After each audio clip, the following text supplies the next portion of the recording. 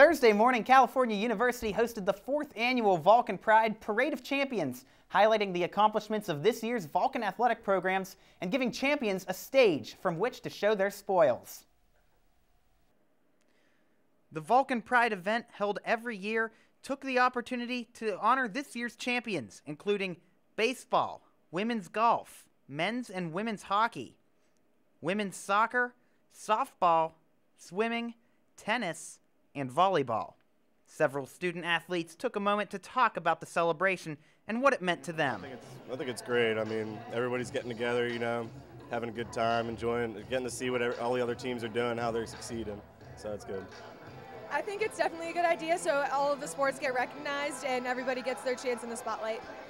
I agree, and I also think that it helps create awareness for everybody, because I didn't know about all how we had 9 teams and stuff. I didn't know that we were all champions, so I think that's a good awareness for the whole place. Unfortunately, we weren't mentioned, and it just gives you a reason to work harder, more motivation to try to get to where we could add our trophy at that table and walk through and get the spotlight on us.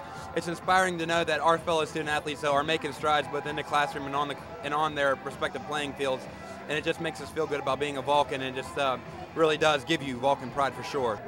Yeah, I think it's definitely worth it, because a lot of people, you see them around the halls and in the buildings, but you don't really know who they are and what they've accomplished in athletics. So yeah, it's definitely worth it. They also used the event as a way to reflect on the 2010-2011 athletic year.